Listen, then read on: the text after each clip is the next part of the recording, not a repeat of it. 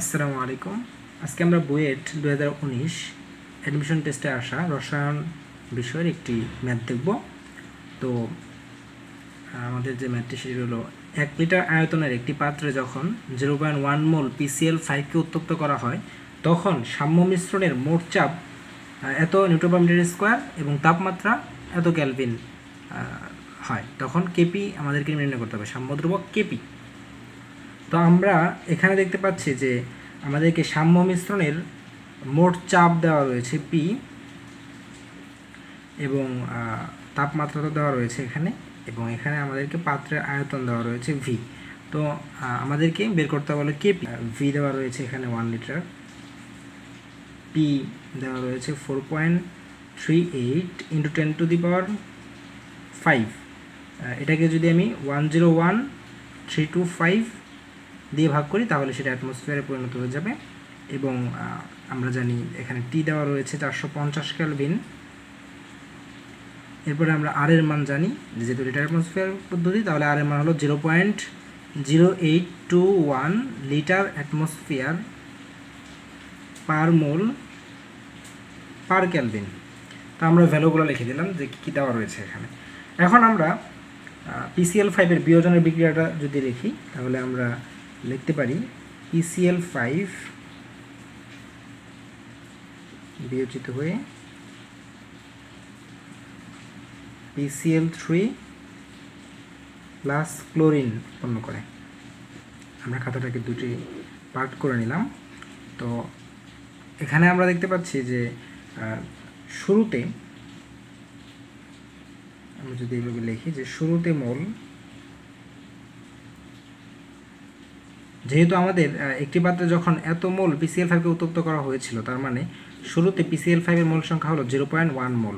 তাহলে আমরা লিখতে পারি এখানে শুরুতে PCl5 এর মোল সংখ্যা হলো 0.1, এবং যখন বিক্রিয়া ঘটে তখন তো আর PCl3 এগুলো উৎপন্ন হয়নি যখন শুরুতে, তখন আমরা এখানে 0 এখানে 0 দেবো। বিক্রিয়ার শুরুতে উৎপাদগুলো উৎপন্ন হয়নি।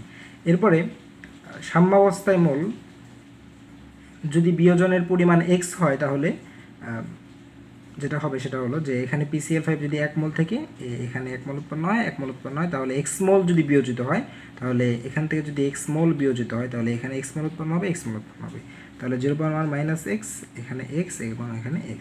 তাহলে এই সাম্য মিশ্রণে আমরা দেখতে পাচ্ছি এই মোল, তার মানে আমরা আমাদের সাম্য মিশ্রণে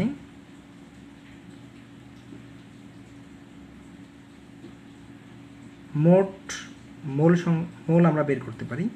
তাহলে সাম্য মিশ্রণে মোট মোল n ইকুয়াল টু হলো 0.1 মাইনাস এক্স প্লাস এক্স, তার মানে হলো 0.1 প্লাস এক্স। তো এই ক্ষেত্রে আমরা আমাদের মোল সংখ্যাটি বের করে আনলাম। তো এখন এই এক্সের ভ্যালুটা বের করতে হবে যেভাবে হোক। তো আমাদের যখন আমাদের বইয়ের যে সাধারণ ম্যাথগুলো এখানে মোল সংখ্যা দেওয়া থাকতো, তো এখানে জাস্ট একটু ঘুরিয়ে দেওয়া হয়েছে, সেটি হলো যে মোট চাপ দেওয়া রয়েছে। সেক্ষেত্রে চাপ থেকে আমাদেরকে আমরা জানি যে পিভি ইকুয়াল টু হলো এনআরটি। তো এখান থেকে আমরা এন ইকুয়াল টু জানি হলো পিভি ডিভাইডেড বাই আরটি। তো এখানে জাস্ট এই পি এর মানগুলো ভি আরটি বসিয়ে দিয়ে আমরা এনটা বের করে আনতে পারি।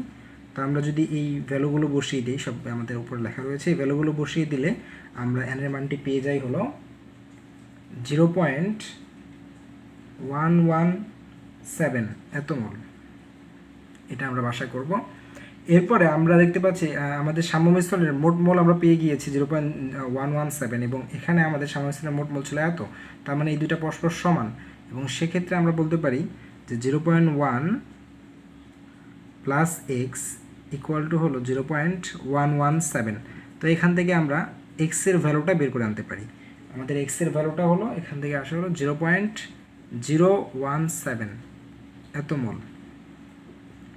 এখন আমরা আংশিক চাপের ফর্মুলার মাধ্যমে কেপি বের করতে পারি। তাহলে কেপি আমরা জানি হলো কেপি সমান হলো উৎপাদের আংশিক চাপ ডিভাইডেড বাই বিক্রিয়কের আংশিক চাপ।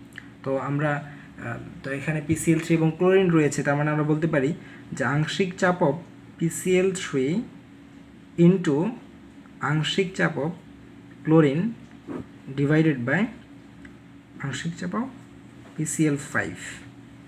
যেহেতু এখানে মোল সংখ্যা নেই সামনে, তাহলে এখানে পাওয়ারের কোনো ব্যাপার আসবে না। তো এখানে এখন আমরা এই PCl3 এবং ক্লোরিন PCl5 এদের আংশিক চাপগুলো একসাথেই করে দেবো, যেহেতু এটি অ্যাডমিশন টেস্টের কোশ্চেন। আর যদি আমাদের বোর্ড পরীক্ষা আসে তাহলে আমরা আলাদাভাবে এগুলো বের করে করে দেখাবো। তাহলে আমাদের আংশিক চাপ PCl3 হবে হলো, আমরা জানি আংশিক চাপ সমান হলো যার আংশিক চাপ বের করবো তার মোল সংখ্যা ডিভাইডেড বাই মোট মোল সংখ্যা ইন্টু মোট চাপ। তাহলে PCl3 এর আংশিক চাপ হবে হলো PCl3 এর মোল সাম্যাবস্থায় মোল সংখ্যা হলো x, তাহলে x ডিভাইডেড বাই মোট মোল সংখ্যা হলো 0.1 প্লাস x, তার মানে 0.1 প্লাস x ইন্টু মোট চাপ হলো আমাদের p, ইন্টু ক্লোরিনের হবে হলো একই রকম x ডিভাইডেড বাই মোল সংখ্যা ডিভাইডেড বাই মোট মোল সংখ্যা হলো 0.1 প্লাস x ইন্টু মোট চাপ হলো p। আবার PCl5 এর ক্ষেত্রেও আমরা বের করতে পারি যে PCl5 এর ক্ষেত্রে হলো যার মোল সংখ্যা, অর্থাৎ এখানে 0.1 মাইনাস এক্স ডিভাইডেড বাই মোট মোল সংখ্যা হলো 0.1 প্লাস এক্স ইন্টু মোট চাপ। তো আমরা এখন যদি এই ভ্যালুগুলো যদি আমরা ক্যালকুলেশন করি তাহলে আমরা এখানে পেয়ে যাব হলো, আমরা যদি পুরো সম্পূর্ণ ভ্যালুগুলো ক্যালকুলেশন করি তাহলে আমরা পাবো হলো এই এক্সের মান বসিয়ে দিব, আর পি এর মানটা অবশ্যই অ্যাটমসফিয়ার মানটা বসাবো। তারপরে যদি আমরা এটা পরেটা ক্যালকুলেশন করি এই পিপি কেটে যাবে, আর পরেটা যদি ক্যালকুলেশন করি তাহলে আমরা পেয়ে যাব হলো 0.1286। এখন একক কী হবে আমরা জানি কেপি এর একক হলো atmosphere to the power del n। তাহলে এখানে ডেল n মানে হলো উৎপাদের মোল সংখ্যা মাইনাস বিক্রিয়কের মোল সংখ্যা। উৎপাদের মোল সংখ্যা হলো 1 আর 1 2 এবং 2 থেকে 1 বাদ দিলে হয় 1, তার মানে এখানে ডেল n এর মান হলো 1।